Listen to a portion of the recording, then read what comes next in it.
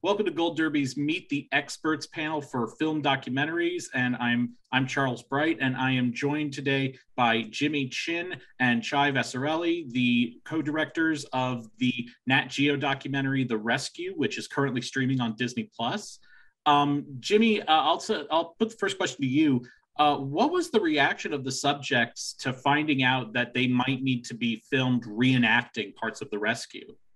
I think they were actually quite excited by the prospect because they're very detail-oriented and exacting type of people, as you might imagine, for very technical cave diving people. So it was really important to them that it was represented accurately and correctly. I think their participation in the film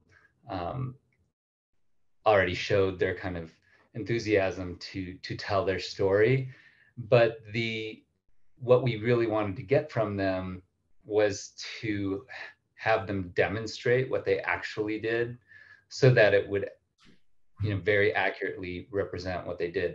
I think for both Chai and I, that sort of authenticity and accuracy is really, really important. And, when we presented the idea to them in that way, they were very excited and enthusiastic to take part. I think mostly also because I don't think any of us could have imagined a non-diver trying to show us what was happening. So, and we just felt it was really important to include the actual divers, so what you're seeing is accurate, as accurate to the moment as possible. And Chai, I want to direct this next one to you. How did you recreate the Thailand cave for the divers to reenact their rescue mission in? I'm so happy that you asked this question, Charles. Basically, this film is the first time that either Jimmy or myself, had reenactments or recreation, so to speak.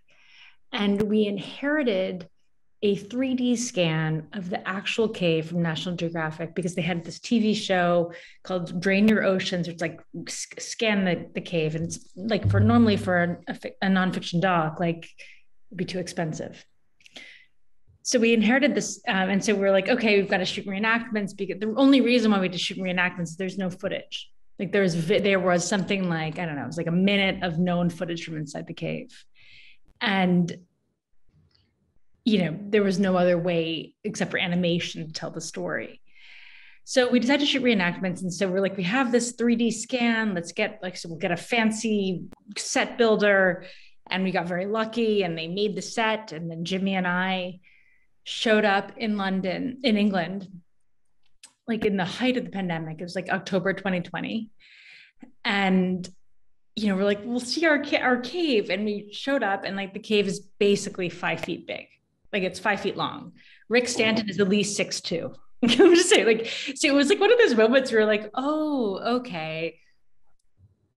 What are we going to do? We only had 10 days in the tank. And I have to say that we worked with this very special underwater cinematographer, Ian Seabrook, who was wandering around the set at Pinewood, where James Bond is happening a few meters, 100 meters away. And he found someone's old set. it was The Abyss. It was or I don't know, Mummy. It was someone's a very big Michael Bay extra piece of cave. And we all looked at it and we're like, oh, okay, now we have 3 times as much cave. But the real issue was, is it going to dissolve and disintegrate in the water? Because that's the other big thing about reenactments in water, is that, can you guess how we muddy the water and why it's so difficult and so tricky? I have no idea. Please tell me. Okay, well, Charles, you know how you create mud in a tank? You use ground broccoli. Really? I'm not joking. We used ground broccoli. And the reason why you use it is it's so expensive. It takes several days to drain a tank. So if it gets too muddy, you're out a lot of money. So we're like, okay, we'll put this someone's cave that we stole or borrowed or whatever it is into our tank, and let's hope it doesn't disintegrate and mess up our water. So that's, that's how it all happened. And it was, I have to say, like, everything about this film, like, this is the hardest film that Jimmy and I have ever made, which is funny, like, after coming off of Free Solo, because that was a really hard film to make. But this one, like, the constraints were so fundamental in a way that there was like very little known footage from inside the cave. It was the first film we've ever made that we weren't present for the principal action. There was a global pandemic. And everybody knew the outcome. Everyone knows what would happen. At the same time, it felt urgent to us, like, I don't know, as Asian filmmakers, as parents, just this idea that, maybe we can tell a story about what connects us as opposed to what divides us. And I think we all know that the past few years have been defined by division and, dissension. First of all, I have a feeling a lot of people would probably say that's probably the best use for broccoli, but I agree. I actually like broccoli, so I do too. I like when my kids eat it. Yeah. Jimmy, how were the one thing that I find so that continues to boggle my mind is how were the children and their coach able to survive for 10 days before they were actually discovered by the rescue divers? Well, they certainly didn't grow up in Manhattan. Yes. I mean, I think that that just their situation in Thailand was such that they grew up with very limited means. And I think that sort of grit that you grow up with when you live lives like that. And I also think that, I mean, just in terms of kind of the physical science behind the body, you can go that length of time without food, but you can't go that length of time without water. And so there was some water coming out. Well, obviously the cave had flooded. Of course you'd say that. I'm sorry, it's so extreme when you say that. I know, but it's true.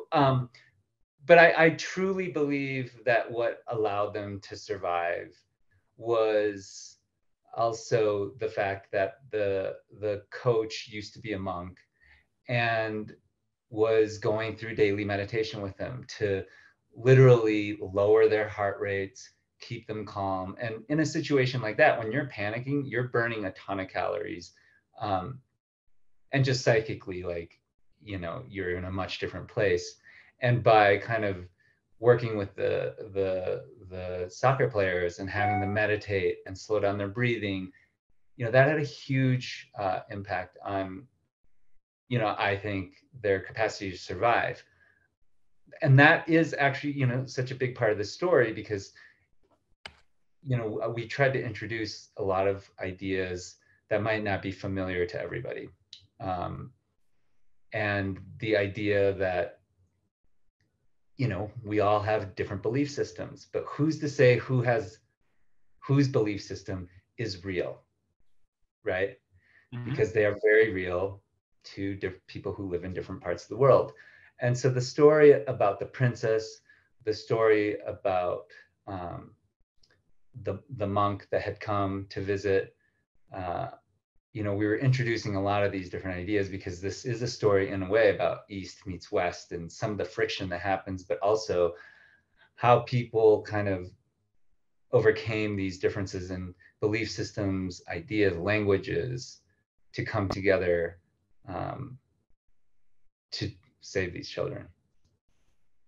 And Chai, what I'm curious about is, usually when you have a story where you have so many different factions coming together to try to do something, there's always chaos, but usually it does not end well. And I'm curious as to how surprised you were when actually diving into, forgive the metaphor, how these different groups of British recreational divers and the Thai military and U.S. forces as well, how they were able to come together, and even though there were rocky points, were able to successfully carry out this mission. Well, I mean, that's kind of the heart of the story, right? It's like a lot of different types of people, different languages, religions, faith systems, ethnicities, came to get like volunteers and professionals, like professional military, and then volunteers like the divers came together, and only together were they able to achieve something that truly was, seemingly impossible. And so, there are two things. One, I will forever be humbled and like start getting like emotional every time I talk about it, is like, these British cave divers and Dr. Harris, who's Australian, they only had something to lose. They're not being paid to be there. They're volunteers. And like Dr. Harris is the best example. Like, he's a professional anesthesiologist in Australia. Should he kill one of those kids, he's never going to practice again. Like, who's going to want to be who's going to want to be put under by the guy who killed the kid in the cave?